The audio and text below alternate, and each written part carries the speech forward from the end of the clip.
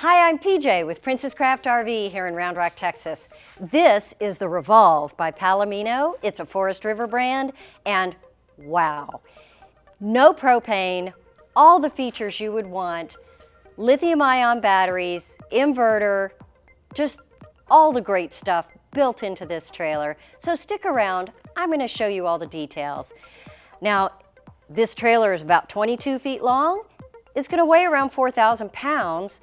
And it's going to cost somewhere around $30,000. There is only 4 layouts in this lineup right now, and mid-2020, they have designed a standard 2-person trailer with a dinette, one with a slide, one without, and then another one that has bunk beds, one with a slide, one without. It's a great trailer if you're looking to go off-grid, so stick around, let's go inside, I'll show you all the details.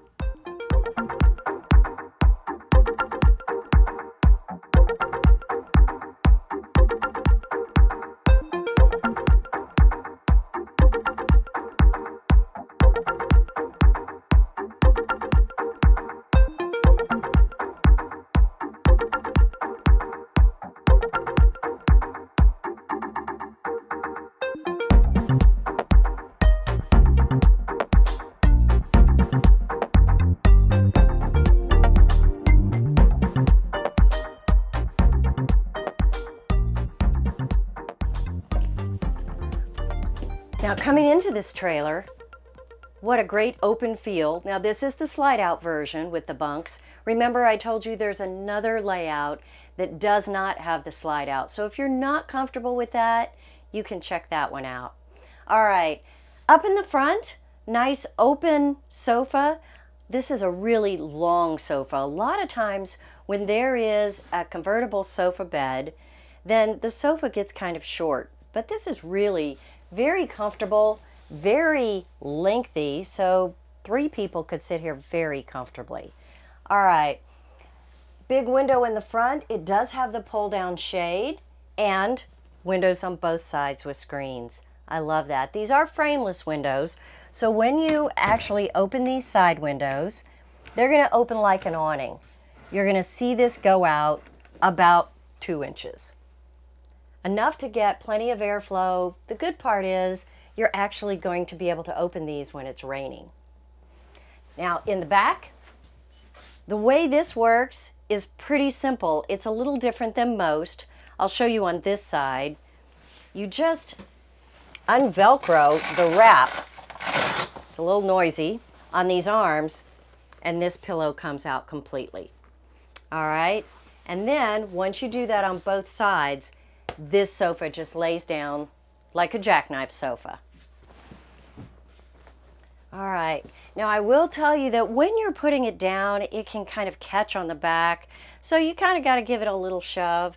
Then maybe a little bit awkward to crawl over here and grab this and flip it over, but it comes over pretty easily. So that part, it's a little awkward. Now it's not even right now because we've got the bedspread under it, but it does even out once you put that mattress down. Now to flip it back over, I'm going to throw the comforter over it. Just flip this back up. It goes over pretty easily, and you pull your jackknife back up into a sofa, and you have seating space for the day. So while this is not the easiest convertible sofa I've ever done, I really like the way this sofa is full length. I wanted to point out that over here you've got the 120 plug on that side, same on the left side, but you've got the charging ports at the top too for the USBs. So everything's accessible on that side. You do have a shelf over on the left side. If you had, I would of course put my head on that side of the bed so that you can lay down your phone, your glasses, your book, whatever you need to do there. Cabinets above it. I am really a fan of the look of these cabinets. I think it's got a nice mix of a wood grain, but not dark. It's got a very modern feel, and they've put these modern handles on here. Gas props on it. So this is about 12 inches deep. You've really got a fair amount of space running through the top of here. And of course, when the sofa is up, it's pretty easily accessible from just standing on the floor. Now the height of this trailer is about 6'6". I'm 5 foot tall, so it is very comfortable for me. Someone a little taller may not be as comfortable, but plenty of headroom up there. Now the power fans they've put in this trailer I think are interesting as well. You have 3 of them. You have one right above the bed, one further back in the cabin, and one in the bathroom. And the way you open them is just push this button and then push this entire handle up, and it opens the vent, and then there's a little button that turns on the fan. So it's smaller than what you might have in other units, but it works pretty well to pull the air out. It doesn't blow the air in, it pulls the air out. Creates some movement in here. If you're camping, gets a little stuffy, you can crack the windows and get some air movement. Always remind people, be sure to turn the fan off before you do anything, and then just pull down and it's going to lock that closed. You do have speakers in here, 2 right in the main cabin, 2 on the outside. All of the lights are going to be push button with a little button right in the middle. So just a very simple, easy to use trailer. Now, as we move to the kitchen, you're going to notice some things are a little bit different. Let's start over here by the door at the very end of the cabinet. Now at the end of the kitchen cabinets, you have the convenience center, which is just a standard panel that you'll find in trailers. You've got the battery monitor here, fresh black and gray. Now this trailer has quite large tanks. You have 44 fresh, 30 gray, and 38 black. Great tank sizes if you're trying to stay off the grid for an extended period of time. And this will all tell you, of course, up at the top, how much is in each of those tanks. Your water pump switch, water heater, porch light, awning light, and then on the left you've got the slide-in switch, and on the right the awning switch. It is a power awning outside, so all of that very common to see in any trailer. Now on the right you'll see an IntelliTronics energy management system. Now there are other gauges throughout this trailer, but this is a nice way to see exactly how much power you're using. It tells you a load and the amps that you're using, so it's a good gauge to see where you're at any given time. Now down below you have a 120 switch, your household plug, and next to that the microwave and the furnace. So remember, everything in this trailer is electric. So if you're not using those 2 things, you'll want to turn them off. Be sure they don't draw any power unnecessarily. All right, let's move around to the front of the kitchen. Again, they use this solid surface look right here. Very clean, very modern. And that put together with the wood look and these handles, it just gives you that high-end clean feel, which I appreciate. It does have this grid on the top of the sink. I like this because you can use it to dry dishes and things like that, so everything can kind of seep through, and it does provide more countertop space. So I like to just roll it up, just rolls out of the way. You can throw it in a drawer. Nice big aluminum sink. It is 8 inches deep, large enough for filling water jugs, washing dishes. Nice, clean, contemporary single handle faucet. And next to that is the induction stove. Induction, if you're not used to it, it's going to take a little bit of getting used to. It heats up very quickly. There are locks right here on each burner, trying to be sure that they don't get turned on unnecessarily. But you'll really like this once you get used to it. It isn't the same as cooking on, say, an electric stovetop that you have at your house. Now down below, a convection microwave. So the convection can actually cook. Now the convection can actually grill a steak. You can bake a cake. Do whatever you need to as far as an oven would go, but you could also use it as a microwave. Now the downside to this layout, because of this induction stove, this gets pretty close to the ground. I don't know how I feel about that, so y'all feel free to leave some comments. but it is a way to fit it into this space and have all the features that you need. Okay, let's take a peek. Sometimes it's hard to tell exactly how big these ovens are, these microwaves. So there you have it. You can kind of get a feel for that. Now down below your convection microwave is the LP carbon monoxide detector. Well, a little interesting because there is not any LP on this trailer. There's no propane here, so really all this is doing is acting as your carbon monoxide detector. So down below they have built in two nice sized drawers, and I really like the fact that they have made them so clean. They almost look like part of the cabinetry. But they're about 5-6 inches deep, about 2 feet long, 2 feet wide. And you've got two drawers that just roll right out easily. Now you do have one more space underneath the sofa we didn't talk about. So that leaves a lot of storage. The two cabinets up top, which open up, the drawers underneath, and then the storage underneath the sofa. Now you will see blinds on the kitchen, but you won't see blinds anyplace else. Why? That is a fire code standard, so a lot of times in trailers you have to have blinds in the kitchen area. All right, I like that there's a light right here over the sink. That's where I always want to see the sink and the stove. You've got a 12-volt television right up here, a 24-inch, and this one actually has a swivel arm on it, so you can swivel it towards the bed or watch it from the dinette. Back up just a little bit to talk about the refrigerator when we're looking at the kitchen. This is a compressor-driven refrigerator. And what that means is that it is very efficient on 12 volt.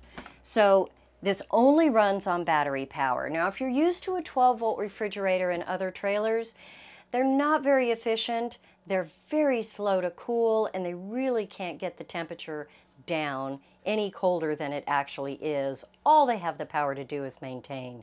But this refrigerator can get cold in a matter of hours, just a few hours.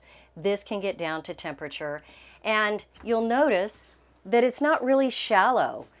In a standard RV refrigerator, you have coils in the back, so it can't go all the way to the outside wall of the trailer.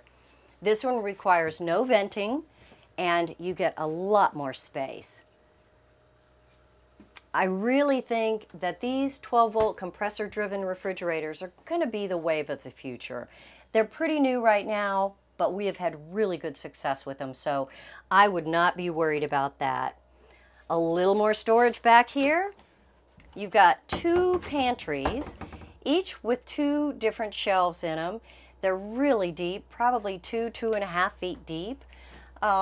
Sometimes that's a little difficult to work with, but lots of space that can be used right here. It can also be used maybe for bathroom storage, since that's right behind us. Now, before we go this direction, I want to switch across from the kitchen and look at the dinette and some other features right here next to it. One more cabinet space right here. Now, this top space goes the entire length all the way out to the wall, so it's very deep. Underneath, though, there is some gear under there, so you've only got about 6 inches on this bottom space of depth, so it is not as big as this top pantry. Fireplace.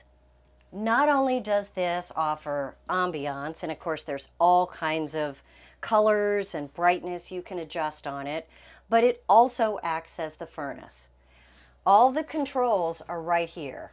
It's pretty easy to figure out which buttons are which. The first one is going to turn everything on and off. The next ones, they really tell you in a little LCD display right there what you're working with. And you'll kind of get used to whether you're changing the color or the brightness, or whether you're actually turning the furnace on and off. Or you can simply use the far right button and turn the whole thing off.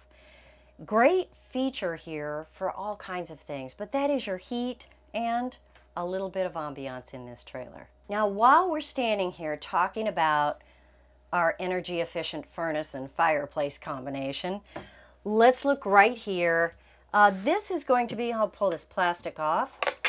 This is part of the Renogy system, and this again is going to tell you how charged your batteries are.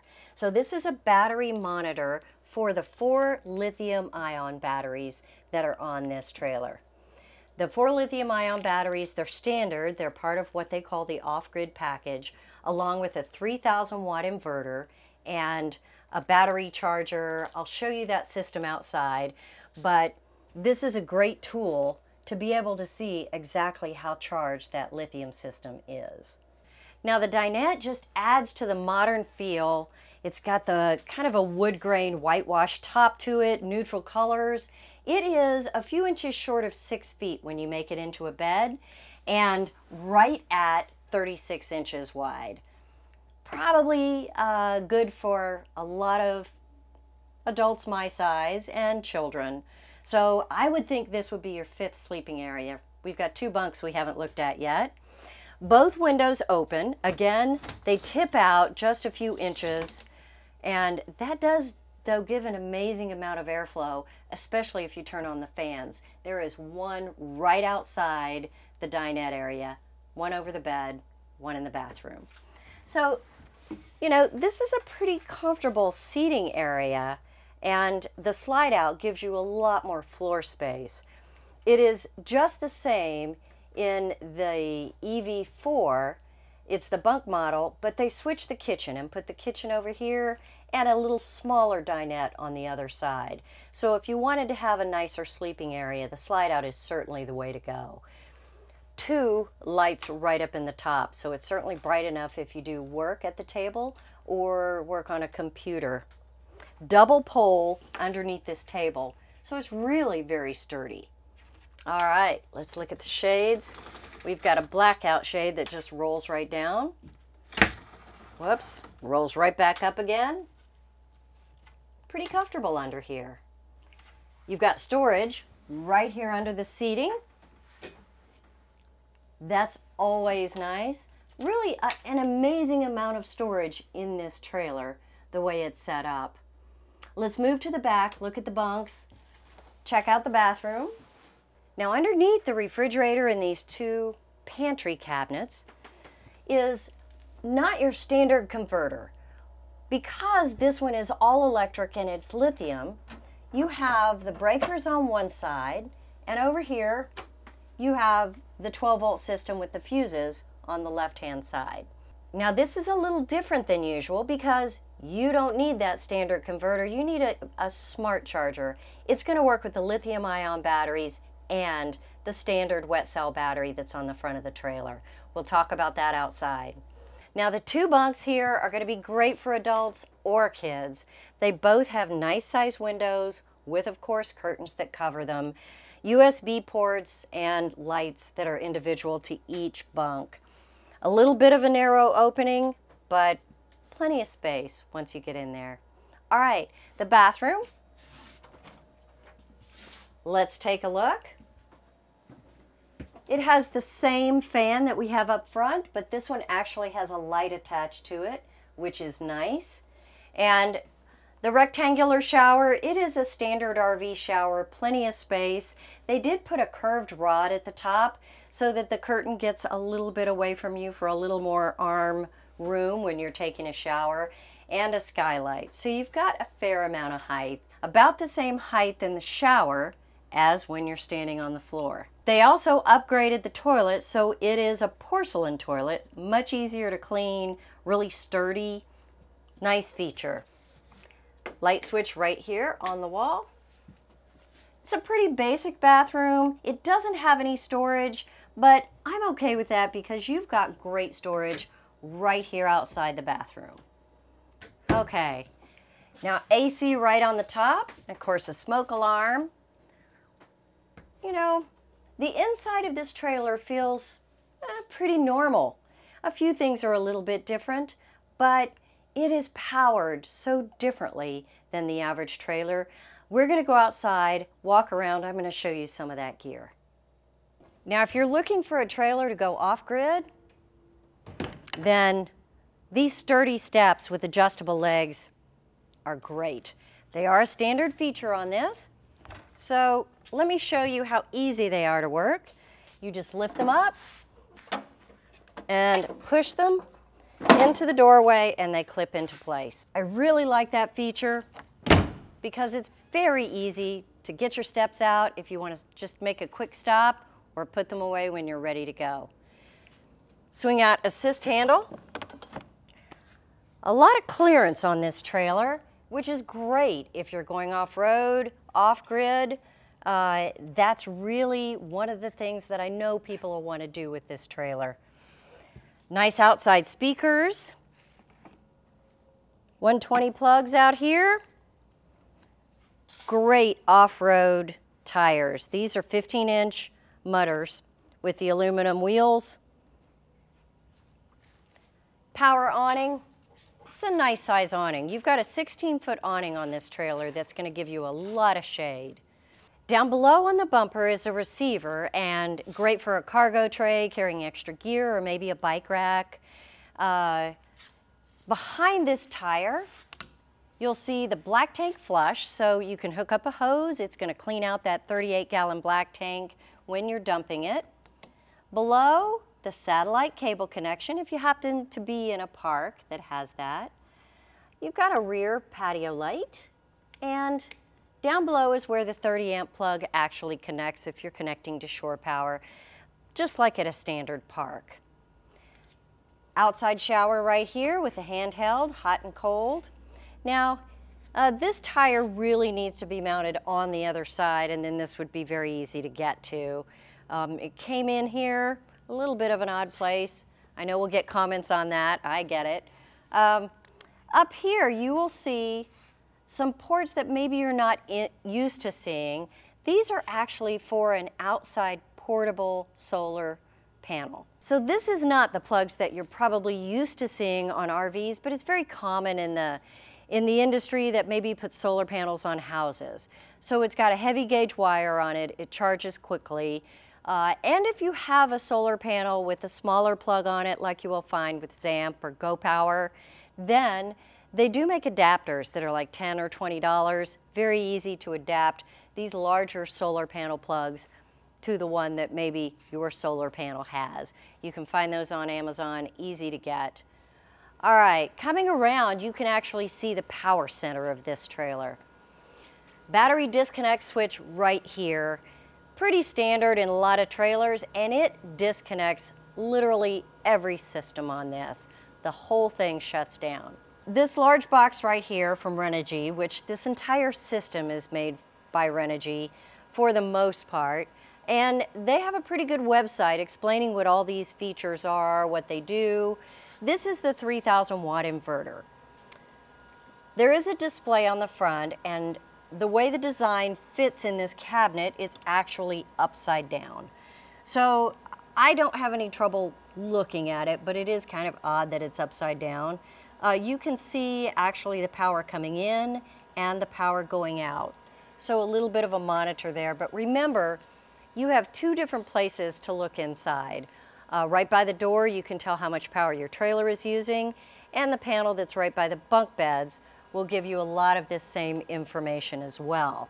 Now behind this 3,000 watt inverter, you'll see a black box, and that actually holds the 4 lithium-ion batteries that are used by this inverter to power the microwave, the air conditioner, the features in this trailer that normally you would need to plug into shore power to have them run. Now, how long will the air conditioner run? I'm told by the folks at Palomino, it'll run 4 to 6 hours. You know, that is not maybe the 8 hours that you're hoping to sleep, but for most of us, that is enough to get us through the night in really hot camping. So in the morning, you would need to recharge those batteries, and you could do that either with the shore power. You could do it if you're going to break camp and drive, then while you're driving, of course, it's going to charge those batteries, or solar power, because this trailer has 4 100-watt solar panels on the roof. If you're parked in the shade, you might want to use the port on the back for the 300-watt solar panel that you could actually put out in the sun while you're camped in the shade. So you've got quite a few options to keep these batteries going. And that allows this inverter to keep everything in this trailer running. Now here you have two switches. The top switch is going to turn off the inverter. And that's going to be useful when you're in storage. You don't want this inverter trying to be ready to power anything you might turn on. Underneath, this switch is going to turn off all the 12-volt power in the camper. The battery disconnect, it is going to disconnect the lithium-ion batteries completely from everything in the trailer. So at that point, nothing is going to be running. Everything's going to be disconnected. So all of this will control what's running. Now it's a little confusing. Renogy has great information on each of these systems. They also have a tech line that you can call if you need some help, but pretty much it's going to be self-explanatory when you're out camping. You're going to learn this system pretty easily. I didn't have any trouble trying to figure out what ran, what didn't. It just took a little bit of using it, and it starts to make perfect sense. So what you want to do is keep these lithium-ion batteries charged, and then your entire system works. Down below, standard sewer hookups. You've got the gray tank, the black tank over here. Does look a little bit low, but keep in mind you're right behind the wheel. You've got a lot of space back here, so I don't think you're going to have any trouble with it dragging. Storage right up front. Nice light right here. Again, the push buttons are all right in the middle here, so that's easy. These compartment doors do have a catch on them. The ones up front will have a magnet. This one does not. It has a catch because it can't open all the way because of the window. It does have the slam latches on it, so with a good push, it's going to latch up and keep all of that out of the way. Let's look on the other side of the slide. Up here in the front, this is the connection to your fresh water. Of course, up here on the top, you will fill that 44-gallon freshwater tank, and this will be your city water fill if you're going direct from a hydrant. 6-gallon water heater, runs on electric, of course. And down below, I like to point out the low point drains because they're right here underneath your water system. And not only did they give you a hot and cold drain, but they also gave you the freshwater tank drain. So if you wanted to drain your fresh water before you got out there on the road, easy to do right there. Now this trailer has only 4 options, so now's a good time to mention them because you've got 4 stabilizer jacks, of course 1 on each corner, but there is an option to get power stabilizer jacks. Another option is going to be a jacket bike carrier, which mounts right over the electric tongue jack on the front of the trailer. Another option is going to be actually the large tires we've been looking at. They're 15-inch wheels with 28-inch mudder tires.